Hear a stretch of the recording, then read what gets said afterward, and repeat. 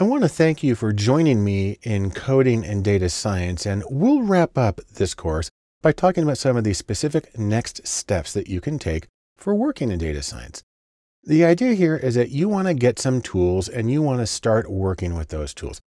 Now, please keep in mind something that I've said at another time.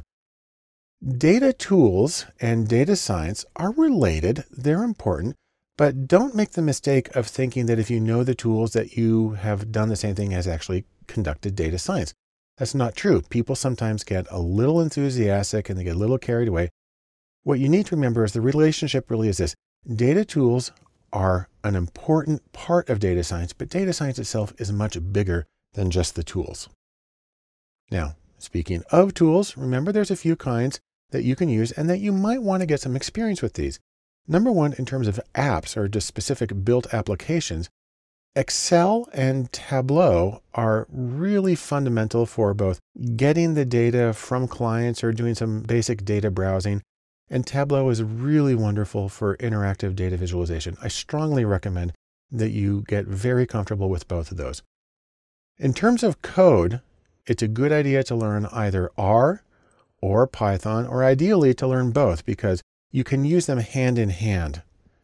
In terms of utilities, it's a great idea to learn how to work with Bash, the command line utility, and to use regular expressions or regex. You can actually use those in lots and lots of programs, regular expressions. And so they can have a very wide application.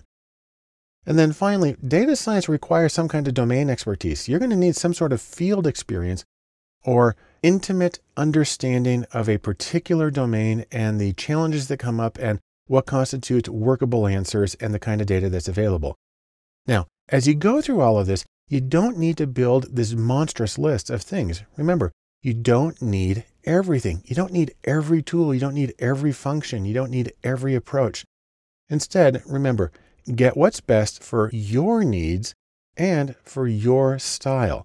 But no matter what you do, remember, tools are tools. They're a means to an end. Instead, you want to focus on the goal of your data science project, whatever it is. And I can tell you really, the goal is meaning, extracting meaning out of your data to make informed choices. In fact, I'll say a little more. The goal is always meaning. And so with that, I strongly encourage you, get some tools, get started in data science, and start finding meaning in the data that's around you.